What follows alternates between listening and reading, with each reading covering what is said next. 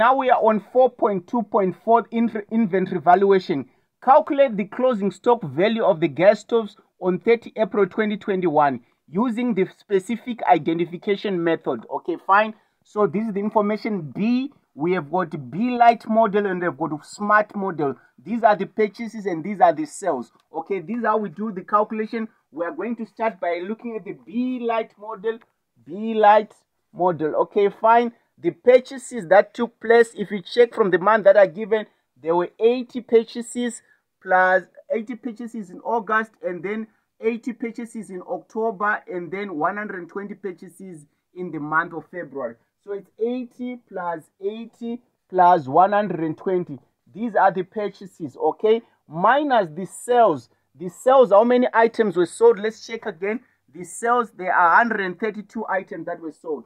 Minus 132 items. So here, of course, we are going to get something. If you say 80 plus 80, it's going to be 200.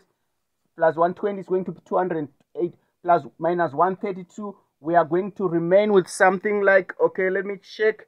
Okay, 280 minus, we remain with 148. 148.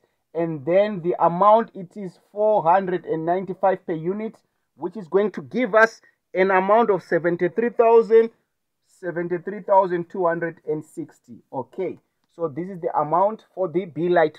Now let's check the smart. Okay, the smart, we are going to look at the purchases again. Okay, the purchases took place in the month of October and the month of February. 100 items here, 60 units.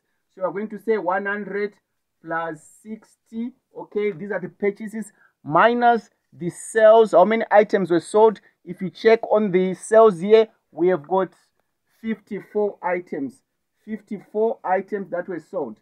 Okay, so here it's 160 minus 54. It will give us 106. 106 times the amount per unit, 700, which will give us a total now of how much? 74,200. 74,200. So these are the values of our closing stock using this specific identification method. From the calculations, you can even tell that the specific identification method is straightforward. Thank you.